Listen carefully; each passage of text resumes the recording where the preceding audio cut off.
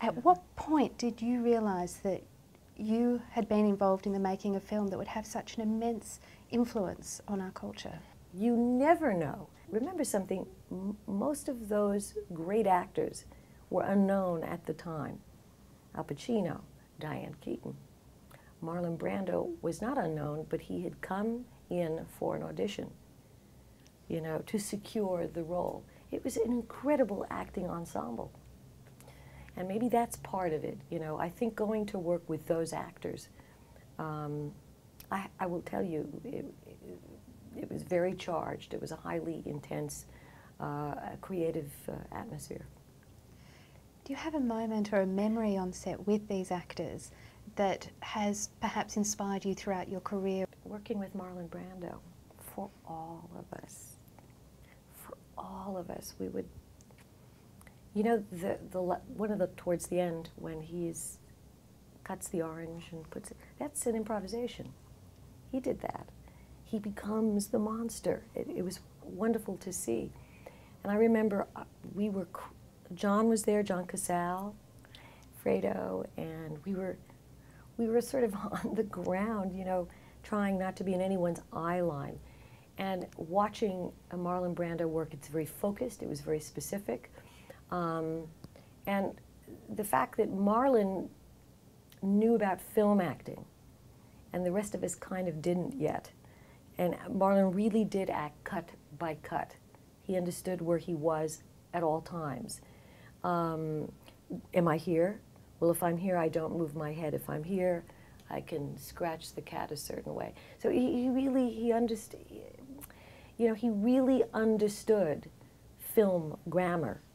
You know, you can't forget where the camera is until you know where the camera is. He was you know, he wore earwax in his ear to create this sort of active listening. We missed our cues if we did it. But I think it was watching somebody conserve their energy and to always know where he was each day, each moment, cut by cut. And I refused to be a fool, dancing on the string held by all those big shots. How much of the legend around the film has actually created your own public persona? Interesting. Legend. Well, it's just, at what moment does just being nervous become legend? But that's okay, a nervous legend. Well, you know, we all have our stories, and now it's 37 years later, so you have heard for 37 years, way before you were born, gee, you know, I asked my brother for a screen test, he said no, then I got a chance to come in a month later. So this becomes part of your mythology. It's interesting to bring that all back, and I felt, looking at my performance last night in that first one, just how nervous I was. And, you know, and the context of realizing, my God, I really did sort of beg to have this audition because I had terrible stage fright. Now there's one particular scene I want to ask you about, and that's that fight scene between Connie and Carlo. My one shoe fell off. Well, actually, a shoe fell off. I wasn't barefoot when I was doing it because they put shoes on me, but a shoe came off, and I didn't want them to have to set up everything again because I was the sister. So I kept running. It was a tough scene to do, and technically it was a tough scene to do. It's interesting that you say that you didn't want to restart because you were the sister. I was the sister. Is right. that something that informed the entire shoot for you? That first shoot was very hard for me, yes.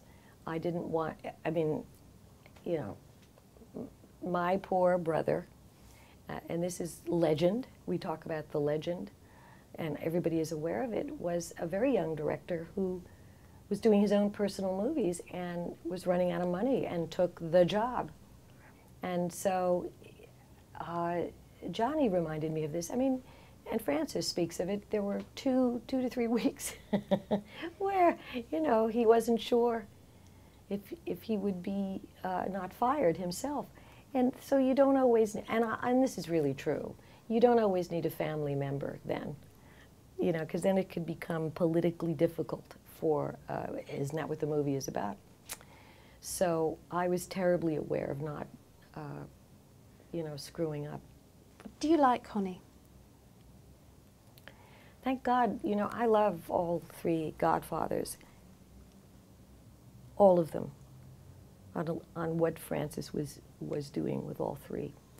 As an actor, I do love the evolution of Connie. She, like this in the front, and then the second one is, you know, it's based on The King is Dead, Long Live the King, on the wall, da-da-da-da-da-da, and now it's your turn. And so Connie has no place until her own mother passes away, and she can then emerge. By the last one, I call her Sunset Boulevard. She's kind of the father, too, you know, wants it. I like, she's a terrible victim. Terrible things have taken place for her. She breaks my heart, actually. No matter what this idea of power is, she still breaks my heart. She's a throwback to something. But she's a very interesting character to me. Fredo, you're my older brother, and I love you. But don't ever take sides with anyone against the family again. Ever.